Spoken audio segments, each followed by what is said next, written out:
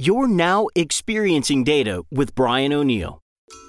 Experiencing Data explores how product managers, analytics leaders, data scientists, and executives are looking at design and user experience as a way to make their custom enterprise data products and analytics applications more useful, usable, and valuable. And now, here's your host, the founder and principal of Designing for Analytics, Brian O'Neill. I'm really excited to share my chat with Dr. Andrey Sharapov today from Lidl, the large grocery store chain in Europe.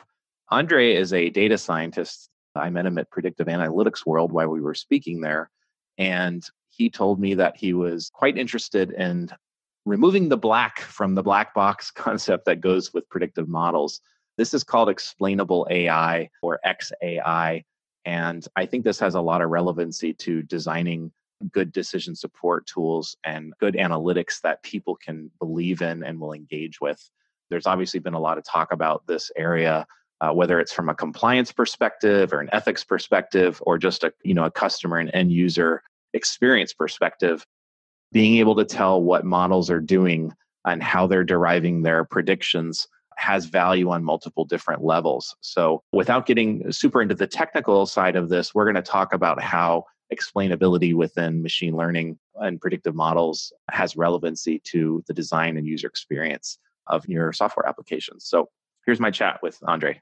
Hey everyone, welcome back to Experiencing Data. This is Brian, and I'm happy to have Dr. Andrey Sharapov from Lidl. Did I say that right? So Lidl obviously is a grocery, not obviously, maybe to our American listeners, people that don't live in Europe, but is it Lidl or Lidl, the grocery store chain in Europe? It's Lidl. That's what everyone. Welcome to the show, Andrey. So you're a senior data scientist at Lidl. Tell us about your background. What are you doing over at? What are you doing with grocery data? Yeah, hi Brian, and then thanks for having me on the podcast. Yeah, as you said, Lidl is one of the largest retailers in Europe. So we have more than 10,000 stores, and we obviously have quite a lot of data that we're trying to put to work at the moment by building various data products. So for instance, we try to create decision support tools in order to help our action planners or promotion planners to make better decisions. On the other side, we're automating various processes like, for instance, auto disposition, which means ordering of goods automatically for all the stores. Yeah, a lot of other use cases related to marketing and everything that has to do with business at Lidl, more or less. I'm excited to talk to you about a particular area of interest that you have, which is explainable AI. But before we get into that, I'm curious. So it sounds like you've touched several different aspects of the business at Lidl with some of the data products that you're creating. What's hard about getting that right? Not so much from the technical standpoint and the engineering and the data science piece, but in terms of someone's doing the purchasing, right, of the carrots, and someone's doing the planning of the promotions. Tell us about that experience and how you go about getting those people the information they need such that they're willing to use your analytics and your decision support tools to actually make decisions. Can you talk to us a little bit about that? Yeah, sure. So as you've pointed out correctly, these days it's not really much about technology or data crunching, but more about kind of weaving together the relationship between data scientists and the business in order to get a buy-in from the actual users. Let me maybe just say a little bit about how we worked on our first data product, the one that I created. Well, of course, not alone, with the team. Yeah, we went through a lot of struggles, kind of trying to figure out what data scientists do, or do we need data engineers? And then at some point, we've got product owners on the team, the people who actually talk to the business in the language that the business understands. We also got, business people on board as advisors for the project, so to say. So the product that we built is called a planning tool, so to say, right? So every week, these people, the operational people, plan a promotion, say, for a certain date in the future. And they have to take a certain number of decisions, take into account conditions of the market, weather, time of the season, and a lot of other things. then come up with a number in order to, a number to order. The sole purpose of the tool that we built was to make their work more efficient in a sense that they could not only produce better results in terms of accuracy, but they could also learn about the market themselves, because we created a certain plot, for instance, elasticity curves, and they could play with the price and see, okay, if they make, I don't know, price too high or too low, and how much the ordering quantity would change. So that was the main idea behind the product. I guess most companies have the same problem of trying to onboard the business users. And the main sort of idea or the main way of thinking, okay, we have AI in that, so they will certainly use it. Okay, let's just do it. Well, but it looks like it's not that easy, right? So, and we went through this experience of learning that, okay, although we have the coolest algorithms in our system and we have the coolest people working for us as data scientists and engineers, it totally doesn't mean that the final user will use the product. The ways that we tried to convince them was by building fancy user interfaces in terms of, making it more beautiful, so to say, right? But nonetheless, they were not very convinced. As far as I know, the operational people are really hard to convince, because maybe the majority of operational people try to use such tools in order to execute certain tasks very fast. Right? They don't have a lot of time to try to learn what's going on, but rather they would like to, do a few clicks and the job is done, and then they move to something else, right? And in our case, since it was a lot of machine learning, a lot of predictions, there was this problem of trust to the system, because although they could use it in this way that I've just described, that, okay, they could just do some clicking and then complete the task within, 15 minutes maybe.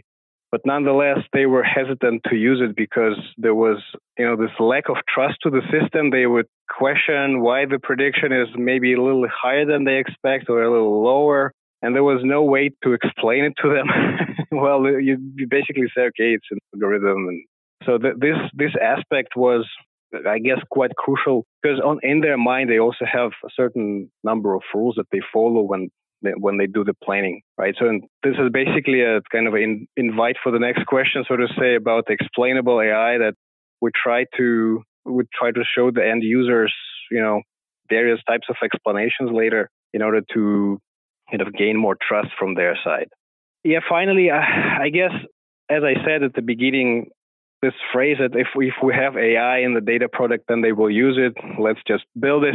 Well, in the end, we've learned that it's, of course, not the case. And people first were very skeptical, but later we tried to really work hand in hand with them, trying to kind of polish each single feature that they had in their mind. And this way, we brought in more people who tried the product. Hit the nail on the head there with these technologies.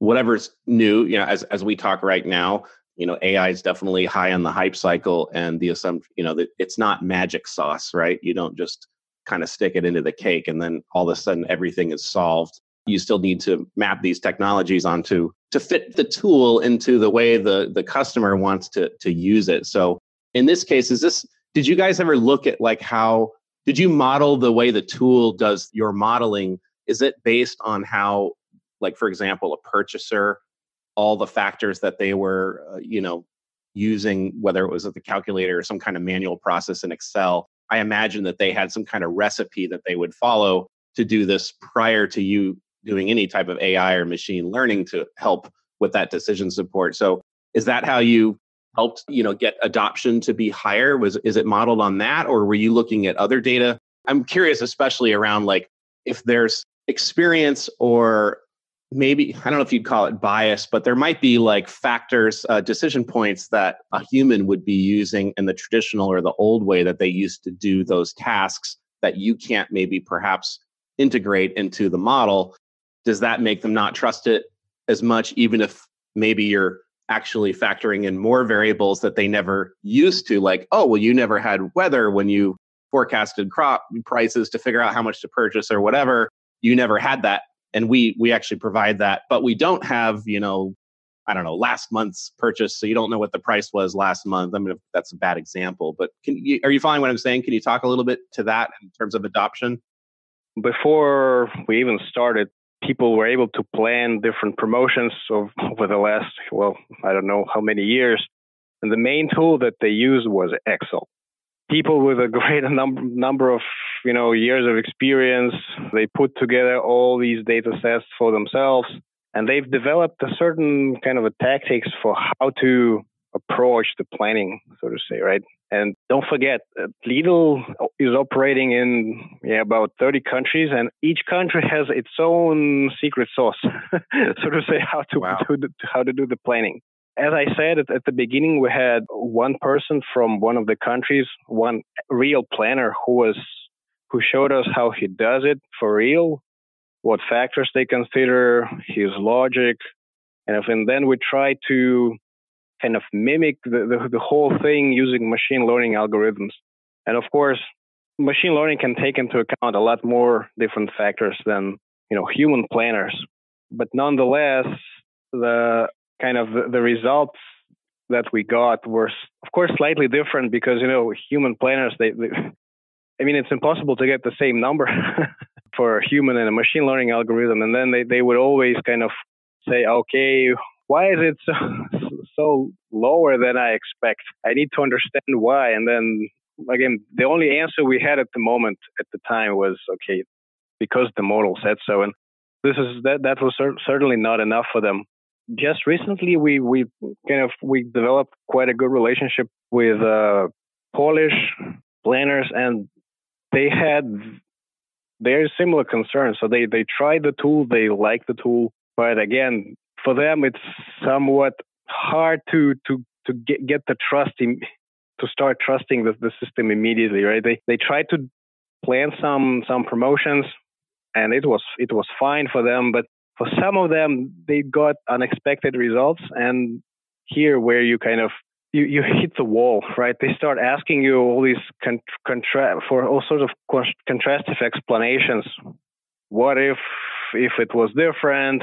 Then what would have happened? And without explainable AI or any kind of explanation of your machine learning AI, you just cannot go forward with them, right? This is how I would put it. I do want to get into that, the explainable AI piece. I'm curious, though, you mentioned Lidl's in 30 countries. So, like, for example, the purchasing department here, are there really 30 different recipes that are valid, and or there are cultural distinctions in the way stock is purchased for stores in Germany versus Poland? Or is it just that these heuristics or the models for doing this were kind of organically born in different ways in each place? So are you guys trying to centralize that, or are you creating unique models that are you trying to map it on to, like, in order to get the Polish buyer to trust us, we need to show that our model is based on the way they were doing it, even if it's a different model than we use in Germany or Italy. Like, can you talk a little bit about how you make those decisions and how you keep that trust that people are going to still use these decision support tools? Yes, as I said at the beginning, each country has its small kind of a feature when they do the planning of promotions. And Lidl is currently developing various tools in order to standardize this process, but it is kind of an ongoing thing. Like with any, person, be it a promotion planner or, I don't know, a bank teller or whatever, right? People are usually they tend to oppose changes, right? They just don't buy it in many cases.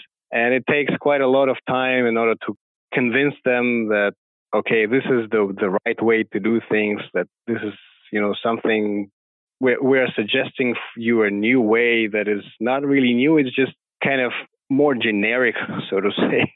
Yeah, nonetheless, they usually say that, okay, we have this one data point that it must be everywhere, otherwise we just don't take it. So it is really kind of a matter of time, matter of interaction with the client, trying to convince them that if it's so important, then we can build it into the tool. Then they will go along, and then they will buy it.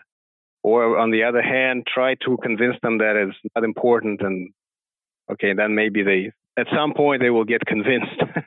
These are all different types of things that you have to kind of discuss with the customer one-on-one, so to say. So we actually do a lot of traveling these days, going to Bulgaria, going to Poland, Hungary, every country. We try to talk to these people directly, try to get the requirements directly from them, and then show again the results back to them, such as, okay, we did it for you specifically, so let's work together. I think it's great that you're going out and doing that, one-on-one, research with your customers, because that's another way to just build support, is when they feel like they're being included in the process and you're not imposing a tool, but you're actually modeling a tool based on them. That's another way to increase engagement. I'm curious, do you find that the unique countries, the managers or whoever ultimately makes the decision on what tools or what model is going to be used to make the final decisions, are they interested in look, Italy factors in, the weather, or they factor in this thing that we never thought to do, or we never really gave it that much weight, like maybe we should do it that way? Is it kind of 30 independent recipes, and then you guys have been generalizing that based on kind of the variables that you find have the most impact on the quality of the predictions? And is that like shared and the countries are aware of what each other are doing? Or is it more like, yeah, that's nice, but Poland's different. We want to do it this way, and we know it's right? It depends. I mean, sometimes there are certain legal things that we have to take into account that are not quite transferable across different countries. So these things, we simply we just cannot take them into account because then the tool becomes too specific for each country. But on the other side, the things that we are able to generalize, we just do it simply by trying to get more data from countries, or buying data or something like that.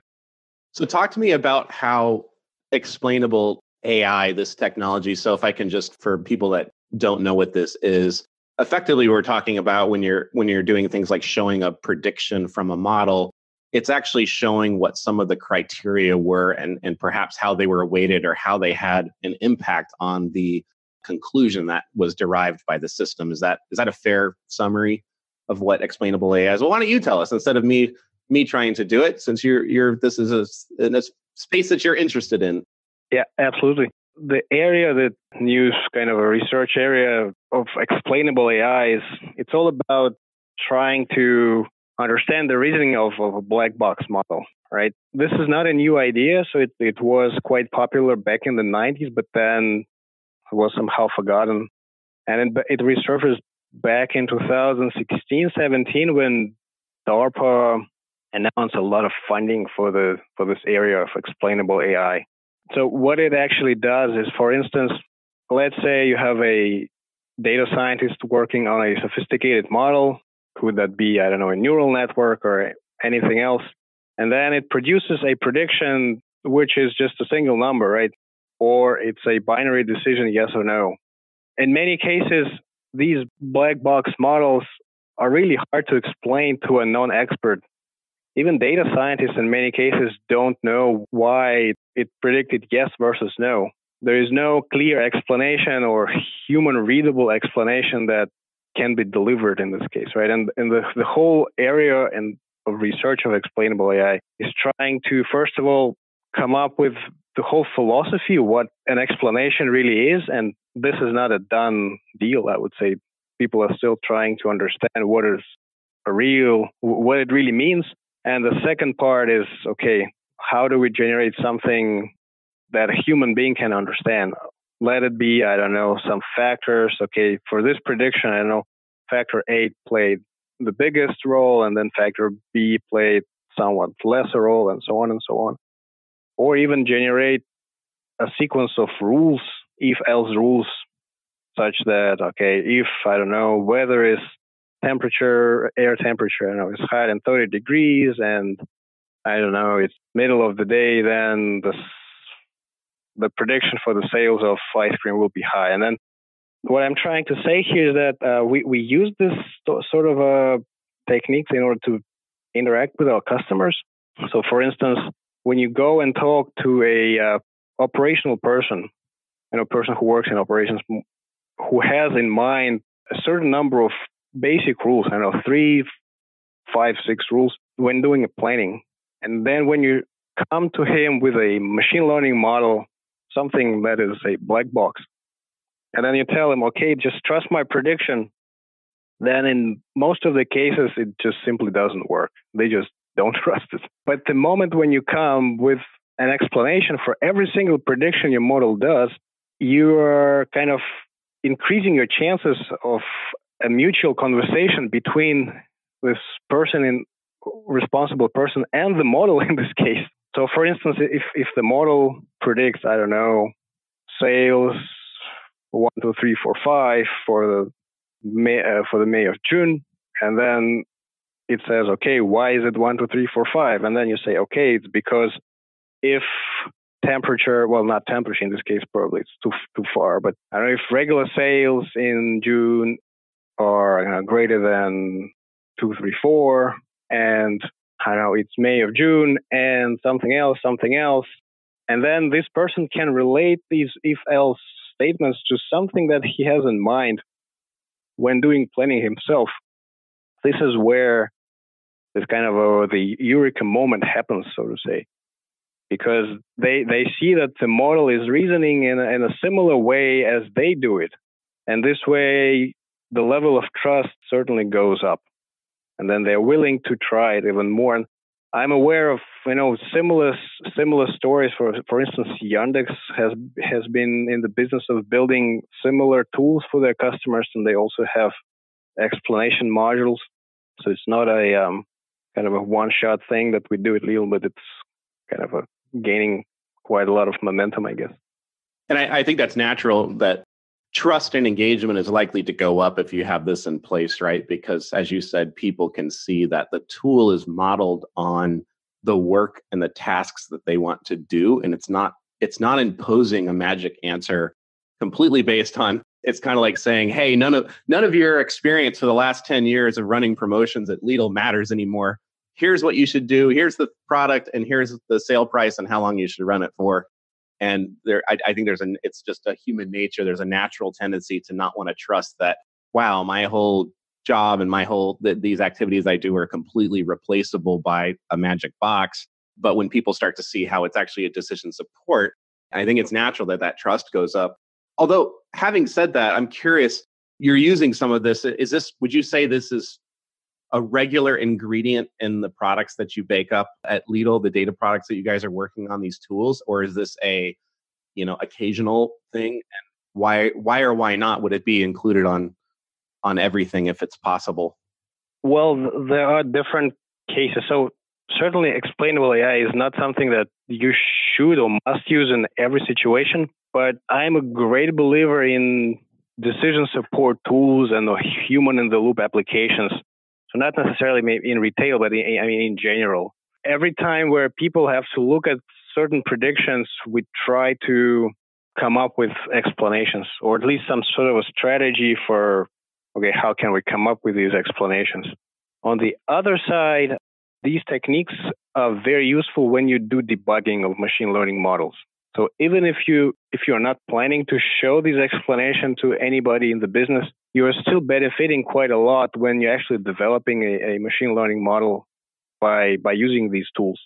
Sort of just to throw in a few words, kind of you can avoid all sorts of overfitting in your model, or removing some funny features that actually make your model unstable, and so on and so on. So I think the main point here is that in order we build things, models, but we don't really understand a lot of what is really going on inside when they make predictions. So it would be really sad. That's the main idea. I hadn't thought of it that way, but I could see how, even as a debug, it could be useful.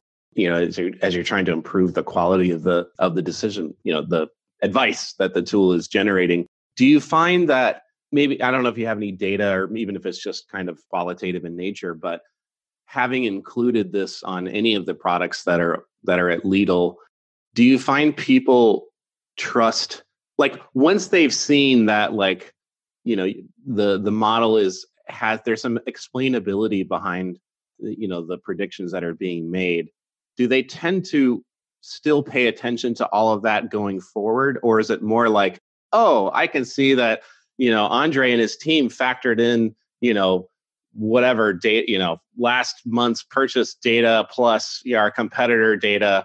And that's what I always do. And now that I know that he always does that, I don't really need to see that every time. I'm not going to second guess as much as I used to. I'm going to kind of trust it now going forward. Or do you find that the explainable AI, that portion of the UI is actually an integral part of using the tool every time? Are you following what I'm saying? It's kind of that, do you start to ignore it over time, or do you really, do customers see that as like an ongoing useful aspect of the interface? The thing that we don't have the explainability built into the user interface at the moment. We kind of we have it as a more POC kind of. We show it on demand more or less, but we don't have it as a default feature. Like certainly this should be working in the way that you described. I've actually read a few papers recently about the effects of explainability. Sort of the people were tested through, don't remember exactly the test setup, but the point that the researchers were making was that the accuracy of predictions in a human, within this realm of human-in-the-loop applications, does not go up. So whenever people use a machine learning model that makes a prediction, yes versus no, it altogether, the performance of this blend, human and machine, does not go higher, but significantly that they could prove it. But the trust into the system goes by 20% higher than without any explanation. I guess what you said is exactly is the point of building in explainable AI into any tool, right? To make it transparent, and then if at some point people trust it, then they don't really have to check these explanations every single time because they know, okay, we're on the same page, machine and me. Unless they're trying to explore some unusual situation where they really want to test the system or learn something from that. Because, this is also a possibility, right, for human-in-the-loop applications. So when humans actually learn something new from the system. So I think this is another case when they would use it occasionally after that. You're listening to Experiencing Data, the podcast that explores how design and user experience make enterprise data products and analytics applications more useful, usable, and valuable. Your host is Brian O'Neill of Designing for Analytics, designer, UX consultant, and advisor to the business leaders behind custom enterprise data products and analytics applications. For more information, visit designingforanalytics.com. If you're enjoying the show, help Brian out by rating it on iTunes. And now, back to Brian. Without getting too technical here, and obviously, Experiencing Data, this podcast is more about customer experience with data products and that type of thing. But I'm curious, there may be listeners wondering, hey, I have this decision support tool or this analytics deployment that's starting to use some machine learning. It doesn't have any type of explainability. We are seeing the same symptoms you talked about, like low engagement, people don't trust it. We've put this significant data science investment in place. Is it easy to retrofit in a technology investment you may have made to include some of this, such that you might be able to start to improve the trust factor? Or is this something that really needs to be implemented from the start, and it's much more difficult to put in after the fact? It all depends on the system itself, right? How many models you have there and what is the kind of complexity of the whole thing. Technically speaking, there are already a number of libraries available for doing these things. Everything is open source. You can just Google for, words like Lime or SHAP or Anchor or contact me in LinkedIn, for instance. I could point you out at various sources. But the point of the explainable AI is that these tools are sort of model agnostic in a sense that they just need a prediction and they need just a model, right? And the predictions that that model produces, and that's pretty much all, right? Then you can write a few lines of Python or R, and then it's there. You can get your explanations. The short answer is there is no you don't have to invest too much into getting explanations if you already have a working system. Wow, it's kind of like a little bit mind-boggling. So if you hear in terms of why isn't this being used more? Is there a perception that it's costly or it's more difficult than it is, or is the quality not there, or do you think the business and the leaders and the people doing this don't think it's necessary? Like it kind of fascinates me if it's that simple, and if this is such an easy way to build trust, why is this not happening more? Like, did something happen in the night between the 90s and now that this kind of fell out of trend? Or I don't know. Can you talk to that a little bit? In my personal opinion, I think over the recent 10 years, data scientists kind of put too much attention into getting high model performance in terms of accuracy or lower error. And this whole trend, of Kaggle competitions where you try to build super accurate model and say the opponent who gets the first prize is probably, 100% more precise than you. But the main question, does it actually make sense? Is it what business really wants? In my opinion, it is not the case, right? For sort of scientific breakthrough, maybe, yes, it is useful. But certainly, in order to gain trust, you cannot just build more and more sophisticated or high precision model. It just leads you nowhere. And the other thing is that over the last 5 years, the deep learning hype took place, and a lot of attention was in the deep learning kind of area where people were all in doing neural networks, and nobody really cared about explainability. It's more, okay, let's just predict this to 99.9% of the accuracy. At some point, some executives realize that, okay, we have a lot of these models and we have no idea what is really going on inside of it. Yeah, as I mentioned, the DARPA program and also the GDPR regulation that came to light in May 2018 put in the spotlight the right to explainability, the right to explanations. So all of these factors together kind of propelled the explainable AI topic forward, and it's now getting a lot more attention than before. In terms of when you get into neural nets and some of those technologies, is this technology available to products that are leveraging neural networks and some of these more complicated artificial intelligence technologies? Is it widely available to add the explainability portion? Well, it depends what kind of data you're working with. If you're working with, this regular tabular data, the data that is, in tables, no text, no images, then it doesn't really matter. You can take a neural net or any other model. But once you go into more, the sophisticated realm of, neural nets working with text data, then it is slightly more complicated to get it to work.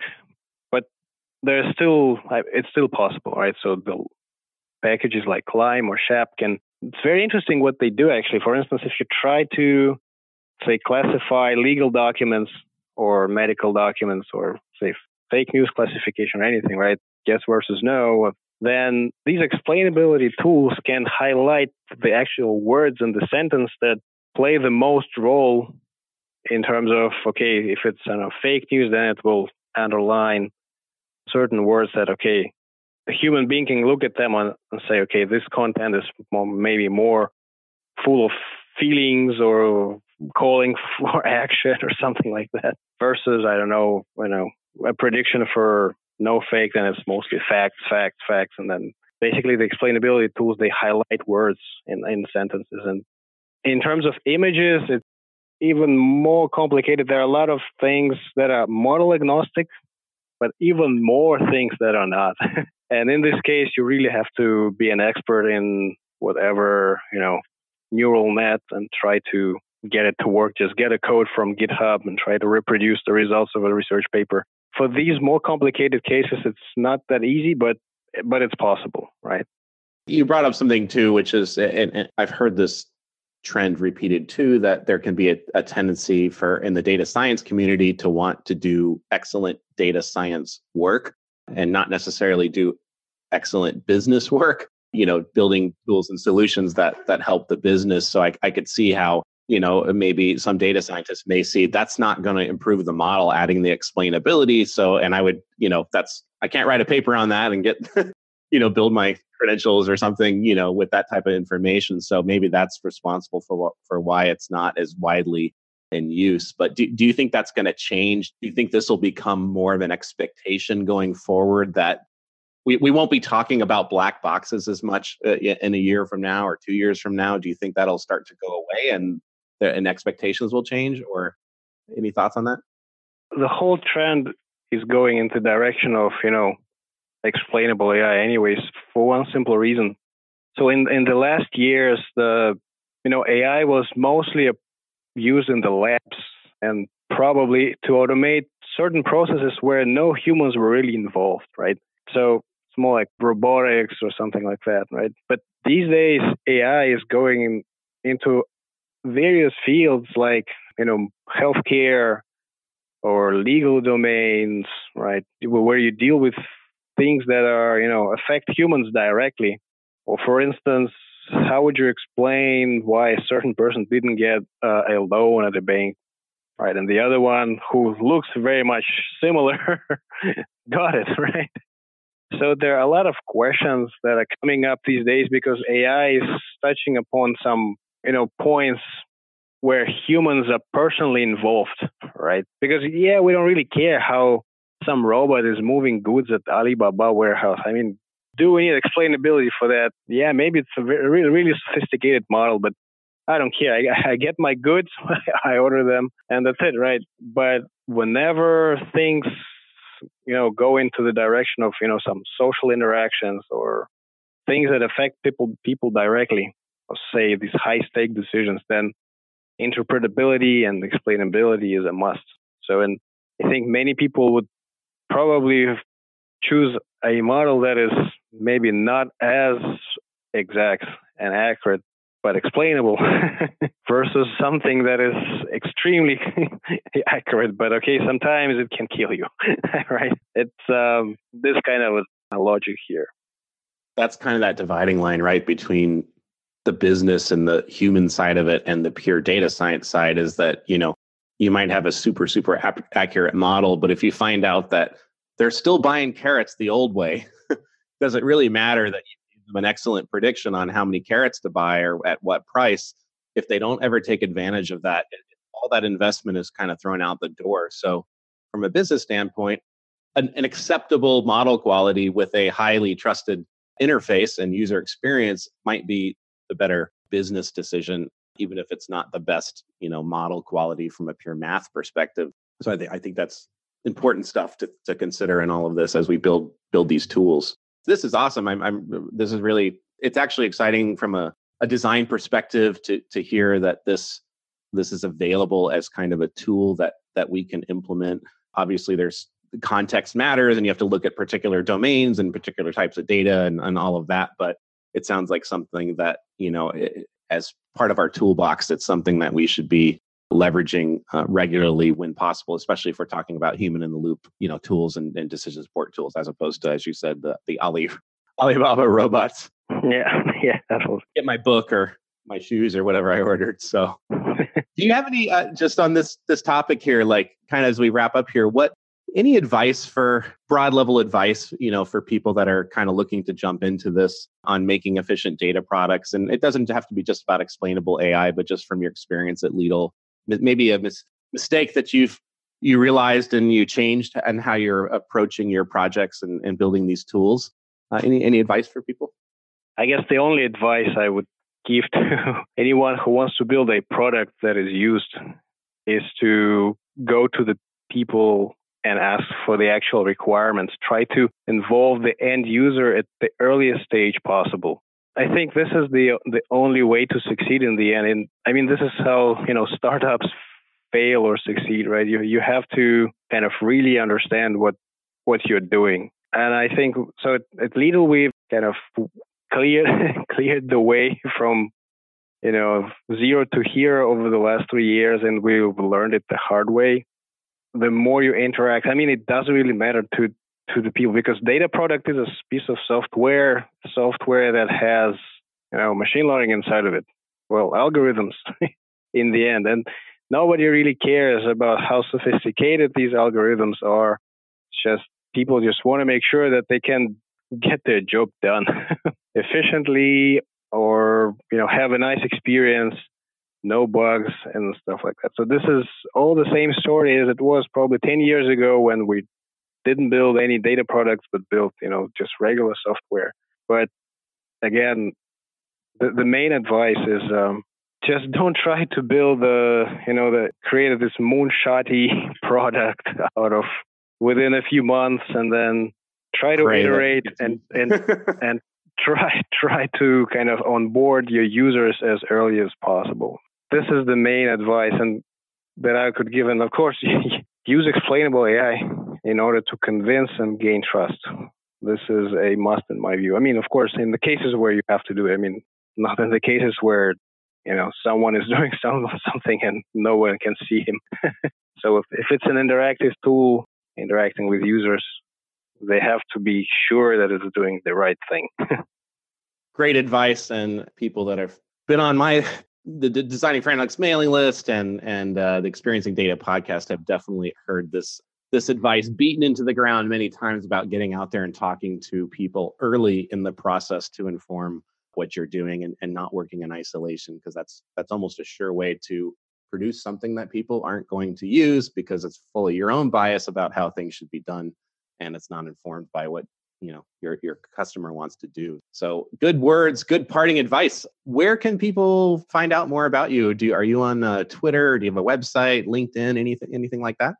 Well, I'm posting quite a lot on LinkedIn, and I have a group dedicated to explainable AI. It's called Explainable AI-XAI. Everyone who is interested in learning more, you feel free to join or contact me through LinkedIn.